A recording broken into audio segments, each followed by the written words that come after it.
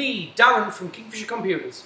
Okay, today I'm going to show you, the user, how to automatically update or install multiple programs using a program called NINITE. Basically all this program is, it's a website which will go on and then choose the programs which we want to install, or if they are already installed, we'll download, update that program and install it silently.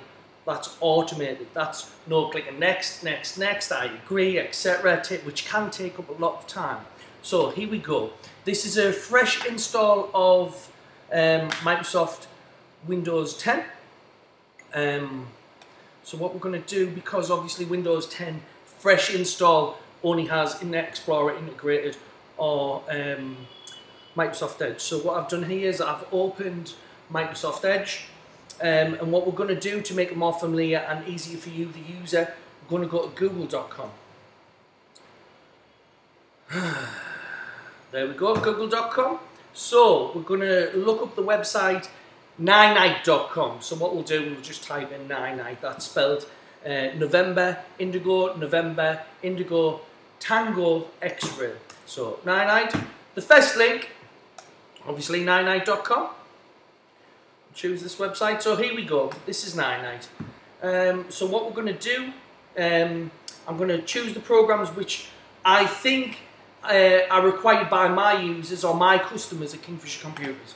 So first of all, I'll choose Google Chrome. Then Firefox, two browsers which are easy to use, secure, and of course fast.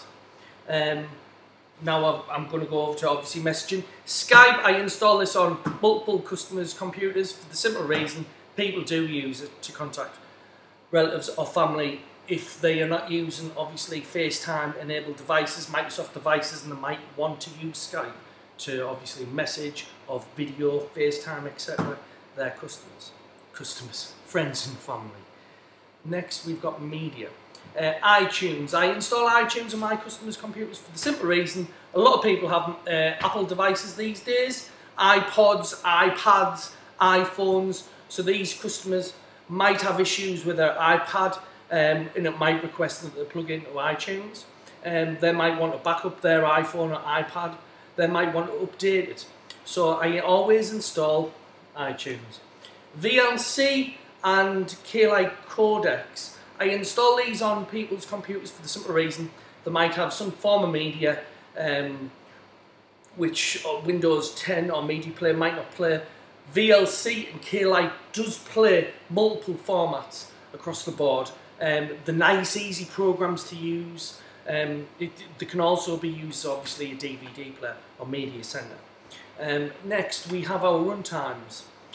Java, .NET, Silverlight, and Shockwave.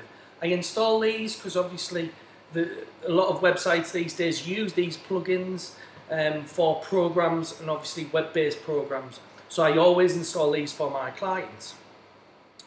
Next we have, don't use any of these imaging for my customers.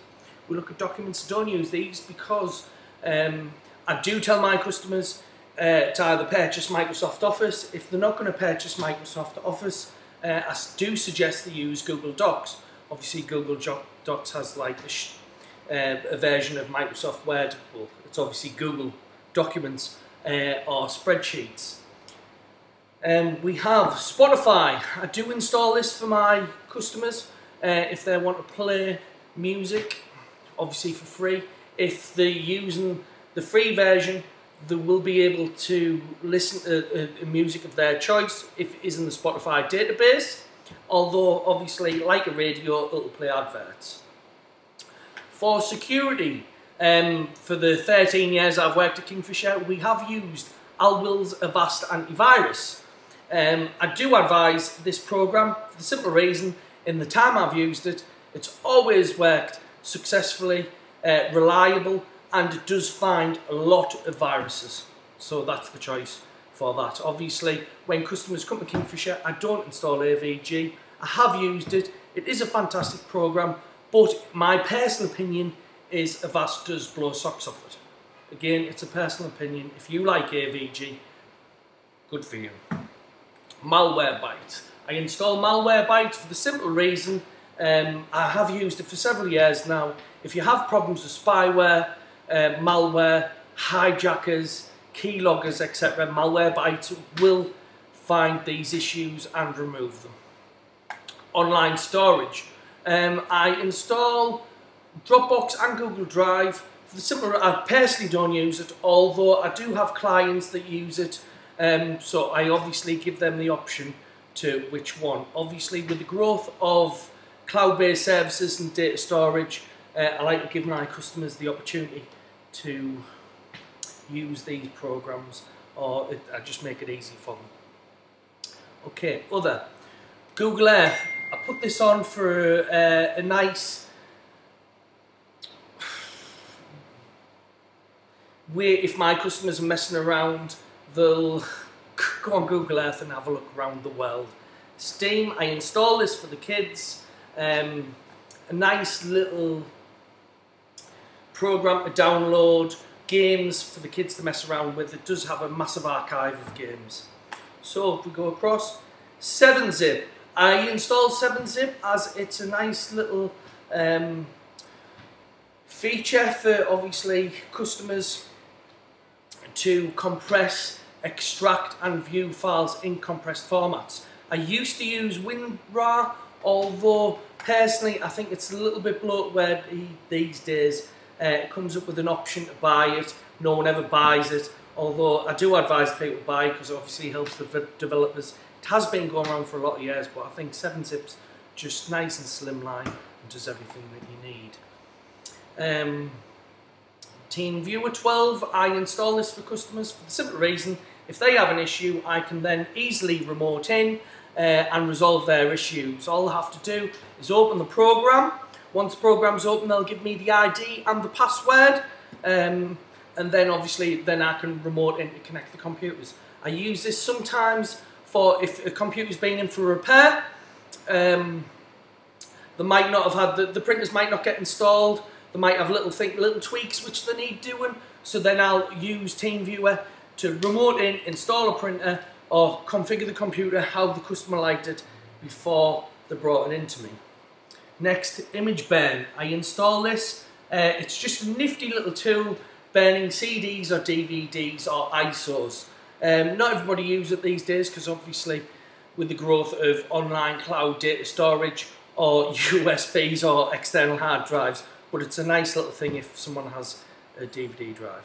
Okay, that looks like it's the lot of it. So what we'll do then is get NINITE.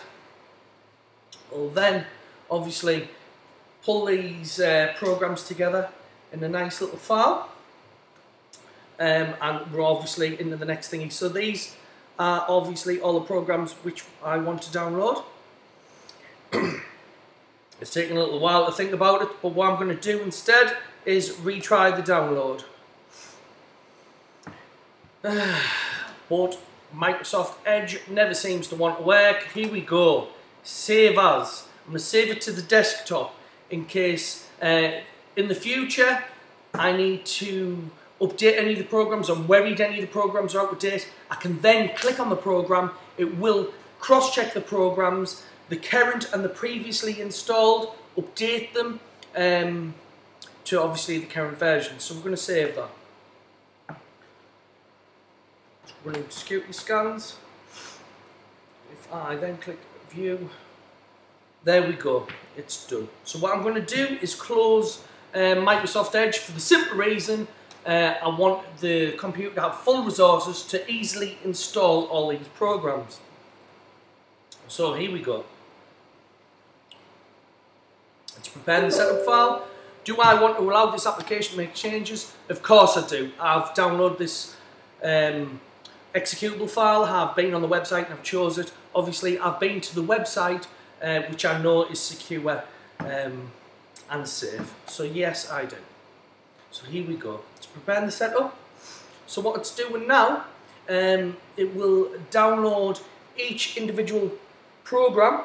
So obviously what I've chosen: Firefox, Chrome, Silverlight, Air, Java, Shockwave, 7-zip, Steam, imgBurn, Teamviewer 12, VLC, Google Drive, K-lite, Codecs pack, Skype, Spotify, Dropbox, iTunes, .NET, Google Earth, Avast and Malwarebytes. Obviously I'm going to put this into turbo mode now, and what we'll do, it'll download all the programs and install them. Obviously, as you can see, Firefox is currently installing, Google Chrome is downloading. So what we'll do, fly through, install them, and then whoopity-doo-dah, yippity-day, we'll have all of our programs installed.